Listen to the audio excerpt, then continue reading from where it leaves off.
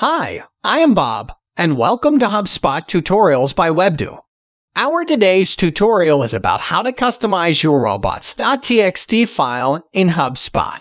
Robots.txt files are referenced by search engines to index the content of your website. Let's see how you can customize these robots.txt files. Log into your Hubspot account and click on the gear icon in the upper right corner.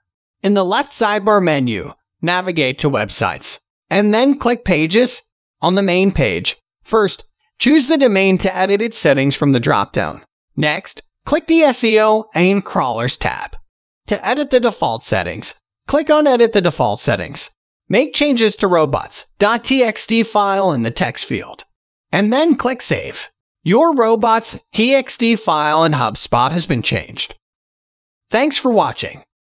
Feel free to ask any questions in the comment section, and we will be happy to answer. If you liked the video, give us a thumbs up and press the bell icon to subscribe to our channel. To know about our HubSpot services, visit us on www.webdo.com.